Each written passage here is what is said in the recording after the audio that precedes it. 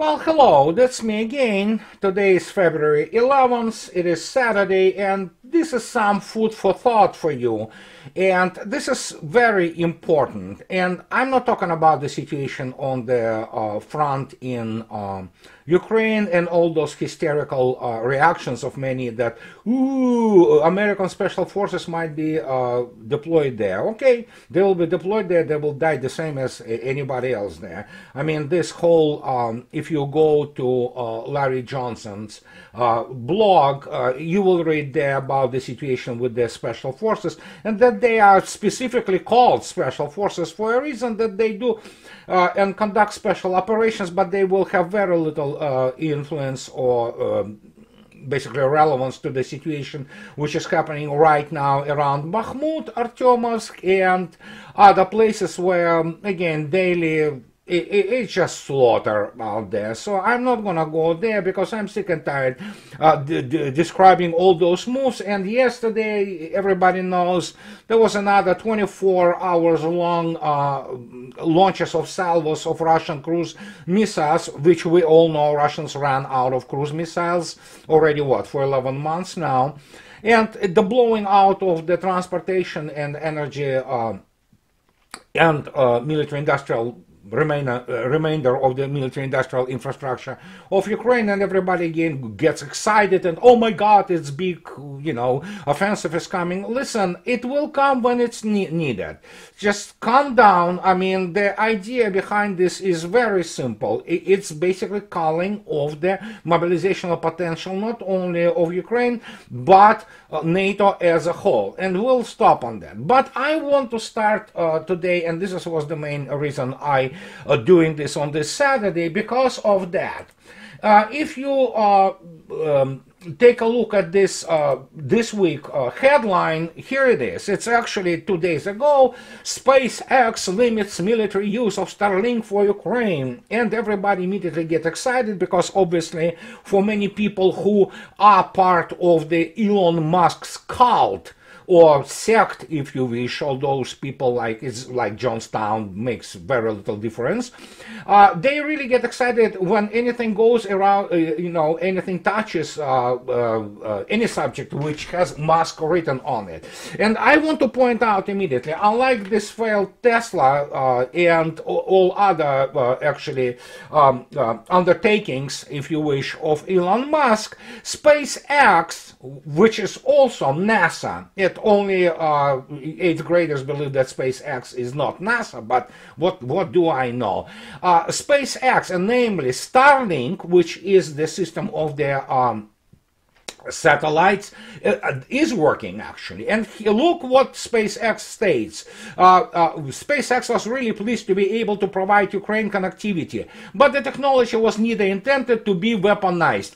Immediately at this point, everybody begins to homerically laugh, because I was laughing like hell.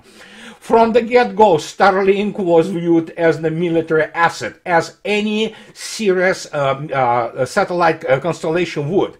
However, she told this to this whatever vice president or whoever she is, that Ukrainians have leveraged Starlink. I hate this stupid word, leverage. They used Starlink in ways that were unintentional and not part of any agreement. And the question is then, what do those people in SpaceX talk about when beginning to express concern that Starlink, which have been used now for what?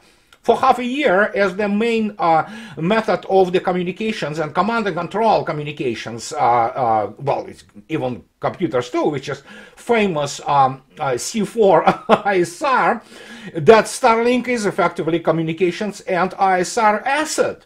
Everybody knows that. Anybody who has any clue about anything about space, they have very clear idea what it is.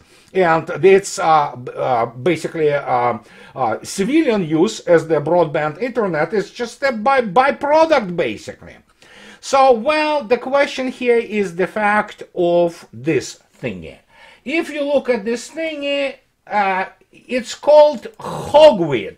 It's called Bolshevik in Russian, and the hogweed is actually an extremely successful detection, tracking, and targeting system precisely against the all kinds of the Starlink terminals, which are used by the armed forces of Ukraine and by NATO advisors and personnel which is in Ukraine.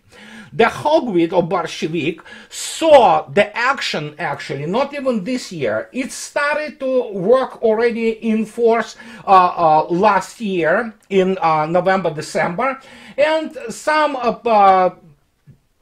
articles about this Bolshevik thingy begin to pour in Russian internet, and you barely will find anything about it in the US or English language internet, because nobody wants to inform people about what this Bolshevik does or what this Hogwit does.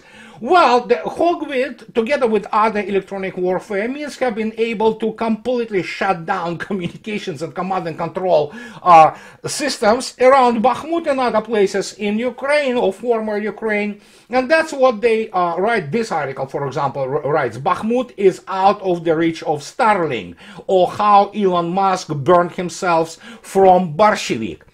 Well, Bolshevik is the what is called bearing detection range and direction finder system, which works in the range of 10 kilometers, and it has the sector of the detection of 180 degrees, and it can immediately detect within this sector or semicircle, essentially, up to 54 Starlink terminals.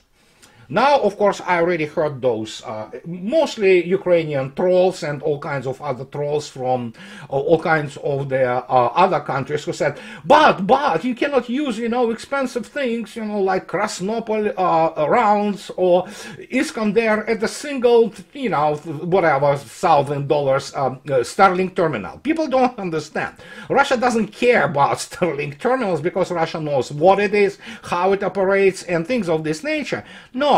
Their main target are the users of this Starlink, and as was the case with the 72nd Brigade, all top of it, all command of it, and other units, including the staffs of those brigades who use these Starlink communications, it was the fact that Russia used Iskander, cruise missiles, Krasnopol rounds, which were annihilating those people, the users, which are, of course, Ukrainian and NATO military people.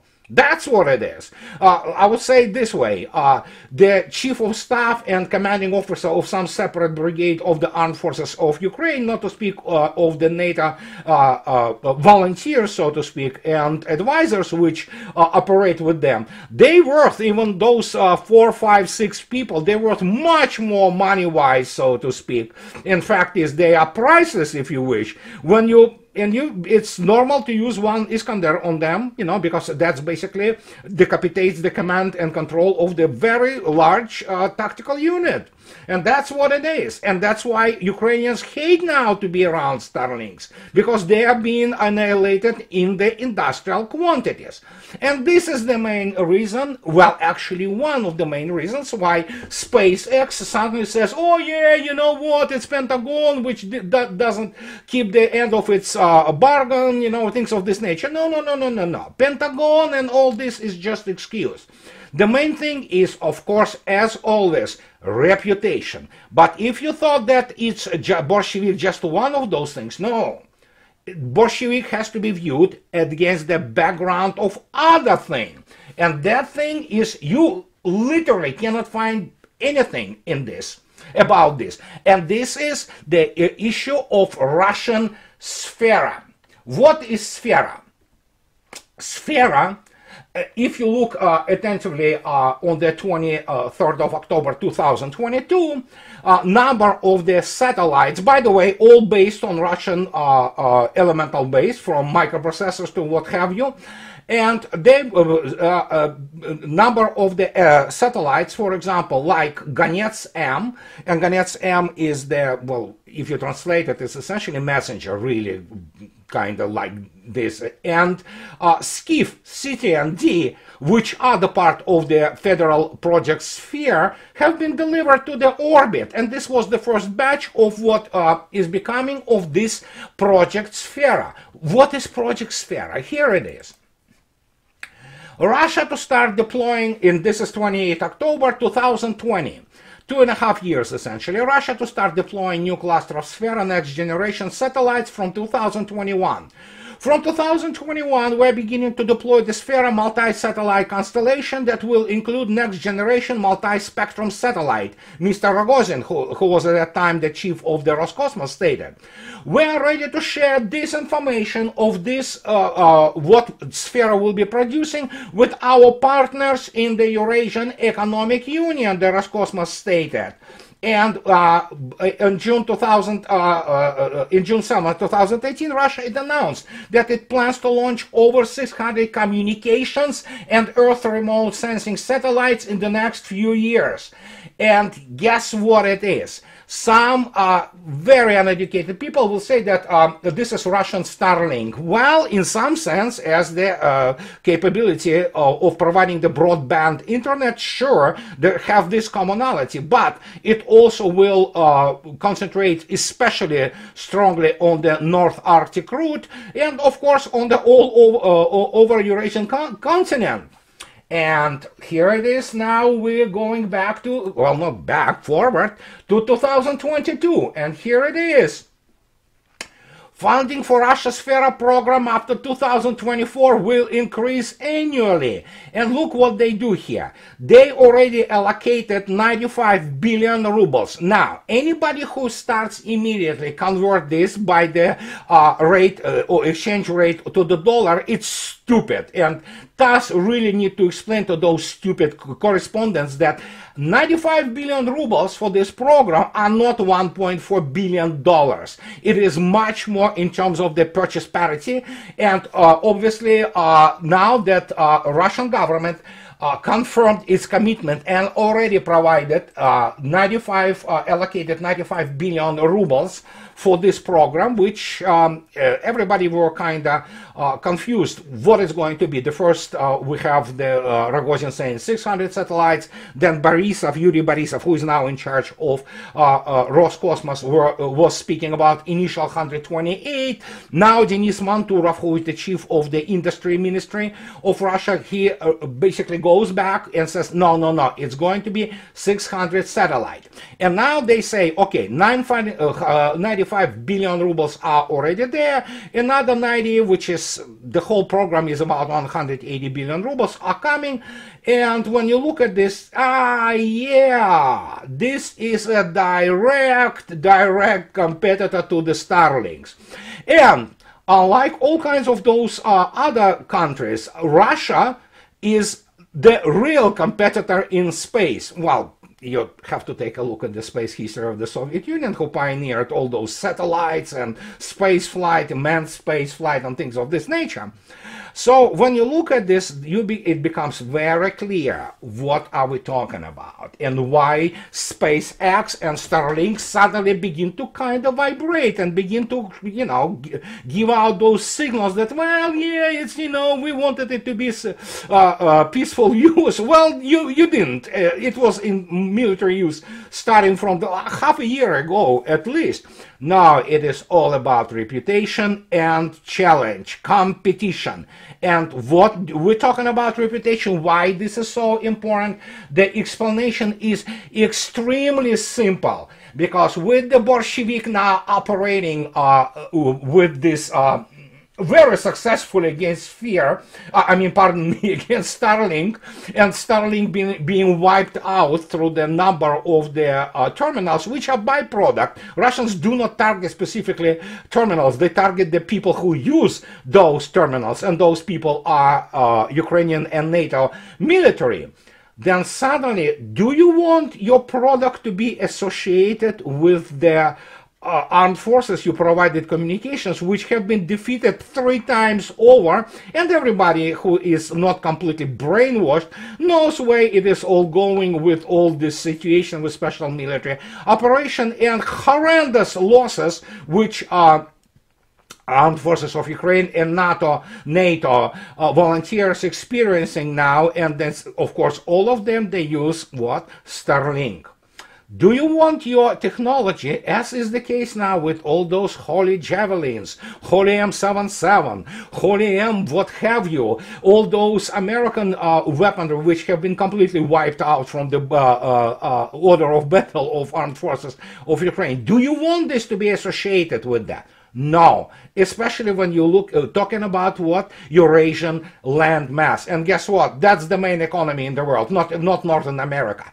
And when you talk about the Eurasian land mass, and you say, ah, yeah, this Starlink, these are those losers who provided these communications to the army, which have been wiped out 3 times over, and I mean it, literally 3 times over. Well, you don't want to deal with this, and they are beginning to kind of, abandon the ship. They need to now show that, oh yeah, we were just so naive and peace-loving people. We wanted the civilian use of what is initially basically the military-grade system, and now they have to react to this. And they are not alone. Within Russia, guess what we have? We have this thing, Forbes. Russian Forbes. You see, again, this is not a regular Russian publication. It's Forbes in Russian. And guess what? On the 31st of October 2022, after Russia launches all those satellites, the pilot project of Sfera, they begin to speak about, technological blockade. Will the satellites of the project Sphere be able to compete with the Starlinks? Aha! Well, Forbes obviously is an American publication, and they publish this in Russia. And guess what they do? Forbes goes and starts to ask questions to, and quote-unquote, space specialists. They talk. Immediately they go and talk to the SR Space company. It's private, allegedly space company, Oleg Mansurov. And we'll talk about who Oleg Mansurov is. In accordance to Oleg Mansurov, in accordance to his words, the Skiff D, which is have been assembled before the operation, he talks about that, but we don't know about those components because they need to be bought 2 years in advance abroad. And he's talking about that TSMC now in Taiwan doesn't do the those microchips and things of this nature. Well, obviously, Comrade Mansurov, well, he's a boy, actually. I will show you now in a minute. That's why he was chosen by Forbes to have his opinions on this issue, because he has no clue what he is talking about. And obviously, he never heard the news that now the all latest GLONASS and other satellites in Russia are flying all completely on 100% Russian-made elemental base, including microchips. And I already addressed this issue before. But who is this specialist expert, Oleg Mansurov, who was talking to this Forbes? Let me show you who Mr. Mansurov is. That's Mr. Mansurov. As you can see yourself, he is a wonderful boy. He is the founder and CEO of the SR Space, this Russian private company, and which basically does the creation of our companies related to the growing demand from the IT sector for data obtained and used via space technologies, blah, blah, blah, blah, blah, blah. So guess what? In his biography, especially a Russian one, it is absolutely amazing how they use all those catchphrases about synergy, advanced data exchange, all those things which you hear in the American and Western business community, which is primarily produces today nothing. And here it is. He was born in the 26th November 1990. He got his degree from NITU Misis, which is a respectable technological university, and he graduated the Department of the Ecological Technologies and Engineering. Well, it's not exactly pure engineering thing, but it definitely has a lot of references to engineering, this department, and they have such departments there as additive technology, some metallurgy, which is a very legitimate, very serious engineering degree. But Another thing which is marked in yellow, of course, is he had his tenure in United States and Massachusetts Institute of Technology and Switzerland. Oh yeah, we know Switzerland is such a massive space nation. So, and basically he is all about business. He obviously admires Mr. Musk, and guess what? He was teaching, guess what? He was teaching in one of the Moscow Polytechnical universities. The subject he was teaching, transfer of technologies and technological entrepreneurship. So he is a new Mr. Klaus Schwab. He has a degree in some engineering, but he is primarily about business. And guess what?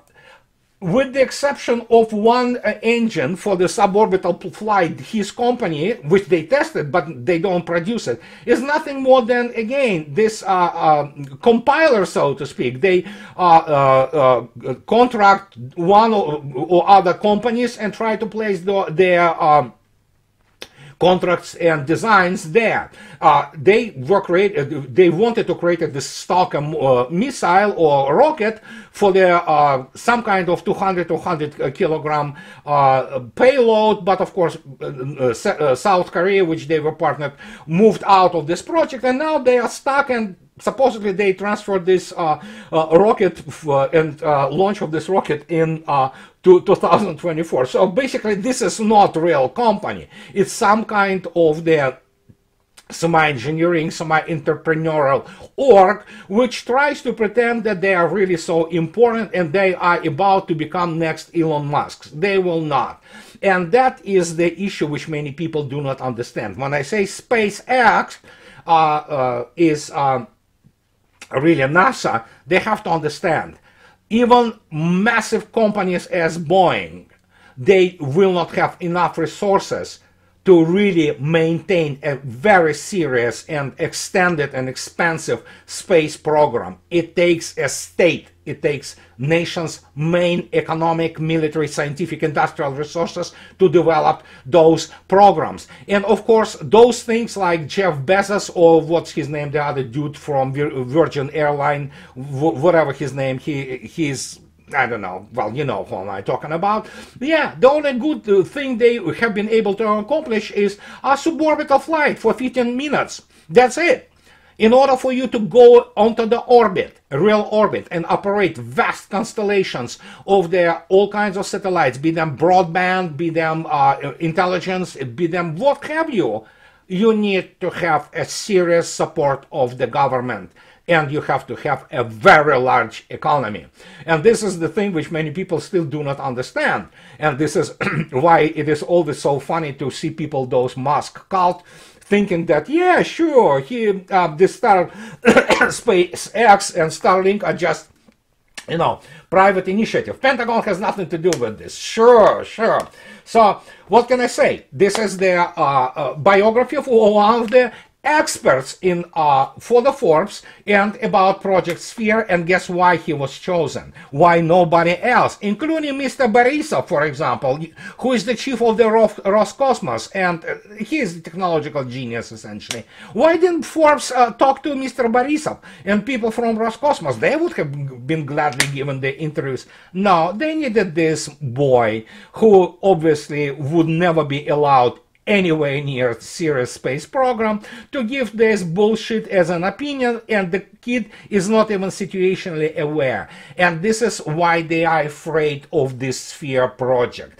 I mean, horribly afraid, because of course it's a direct competitor to Starlink, and of course it is competitor specifically at the gigantic, largest market of them all, which is Eurasian market. And guess what?